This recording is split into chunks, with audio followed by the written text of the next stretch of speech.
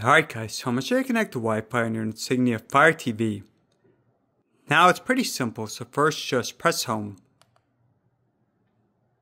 Then you're going to go to the right. To the gear icon, press down. Then scroll over to Network. And just select it. Now I am currently connected to a network, so gonna press these 3 lines to forget. Then just press select to confirm forget. Then you see it says available, gonna select there.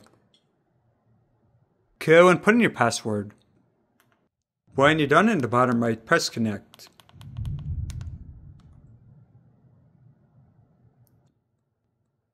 Then yeah, now it's connected. Just press home. Alright guys, thanks for watching. Hope this helped out.